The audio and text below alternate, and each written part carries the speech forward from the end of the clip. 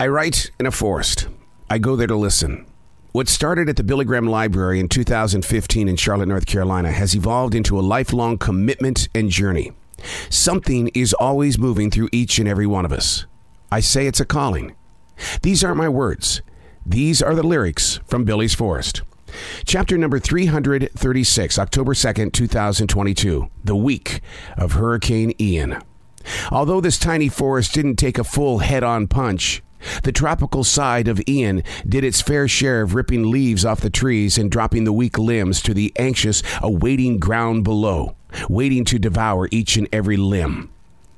The days after Ian, I stood on the forest floor, looking upward at the top of the trees, assessing all things connected. For in life, the stories of past storms tend to unearth in future times of struggle and change.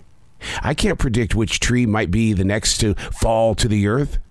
After a moment of nature taking its toll, I'm able to study areas that may invite a different experience at a later time.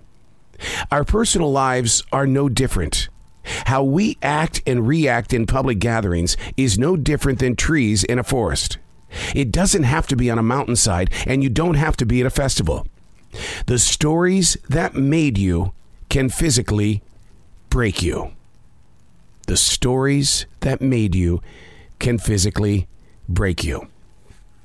One great example of that is how we like to grip what we think we should have become, and we never let it go.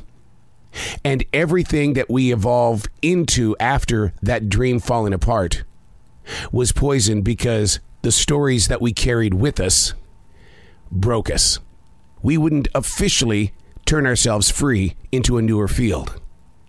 You know, we've always heard those stories where they take a horse or a bull or even a dog and they set them free in an open field, a new field, where they can just take it easy in life. But we don't want to be that generation of people where when we get older, it's not that we want to take it easy. We just want to be free. But the strangest thing about being free as you get older is that it opens up your life, yes. But then you crowd it up with little things. And now you're back to where you once were. The stress of having to keep up. The stories that break us. That was just one example, but what about other things in your life? What is it that you are holding on to in your heart that refuses to let you become who you need to evolve into? I'm always reminded of Yoda in Star Wars, an ancient man with so many wise lessons in life.